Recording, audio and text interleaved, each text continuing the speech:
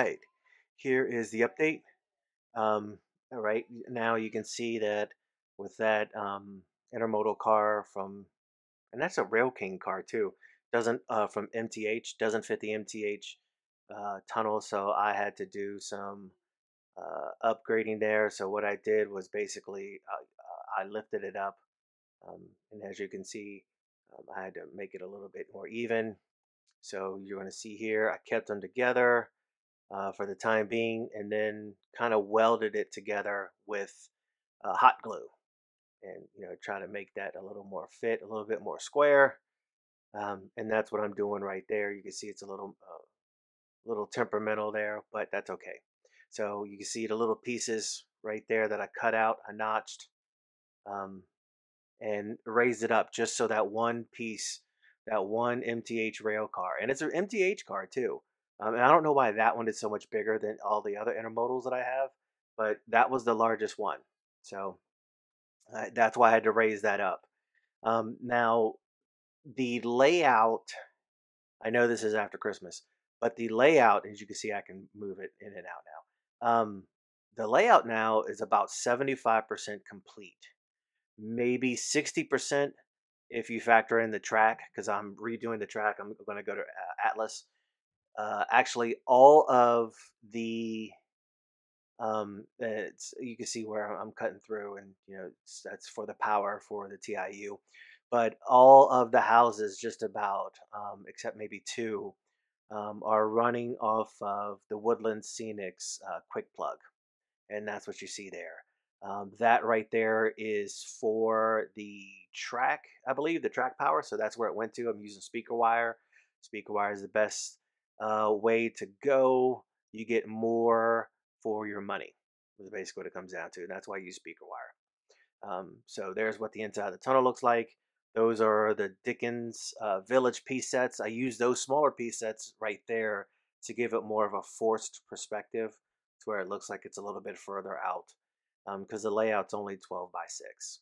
So here I am building the mountains. One of the ways I like to build the mountains is just cut it, just glue a whole bunch of pieces together to fit, cut them to fit, glue them together with hot glue, and then slowly cut them with a utility knife. Uh, take some sandpaper, kind of give it that rough texture, the way a mountain would look. Then paint it up. Obviously, the white is white, but that brownish color that you see is woodland scenics earth tones, and that's what that is. And then what I would do around the white area, I would spray some glue and then dust it with some woodland scenics snow, and then add the trees. So that's what's going on right there. And here is the finished product. This is my holiday Santa Claus Christmas train with the MTH Premier SD60 Veterans Heroes Salute the Veterans, and then a MTH Premier ES44 AC pulling that, again using that TIU. You saw that earlier. So you can see where I am a little. This is why I said I only got it's about 75% done, because you can see right where Santa is right about now. In the back, I got to finish that area right there, but I didn't want to go into depth with finishing with that, because I knew I would be taking up this MTH reel tracks. Right there behind the Dickens Village, the smaller pieces on the bottom, I'm going to take down that buffalo snow and actually use um, and create a realistic scenic mountains hillside, in the back of it. But I'm gonna make that mountain kind of one piece. So I got some wood that I'm gonna kind of make sort of like a platform, so I can sit those Dickens pieces on there.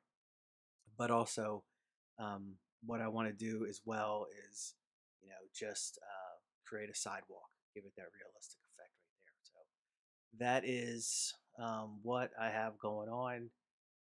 Again, hopefully, I'm probably going to take a break. I got some other projects going on at the moment. So, actually, I got to order all the track anyway. You're talking a couple $100 worth of track, just actually probably around $600-700 worth of track, just because, well, not just because, but it's It's a 12 by 6, so I was pricing it out. So um, it's coming along. Uh, Thoughts, questions, advice, just give me a shout. Put it in the comments box, and I'll answer all the questions the best way I can. And you got some really good input on what to do in the scenery, because there's still some sections that I'm not too. Um, I'm pretty much happy with it, but there's some other things that I had to get done. So if you guys have any opinions on, hey, you should do this, let me know. I may take it in consideration and actually do it. So, all right, guys, thanks a lot. I appreciate it.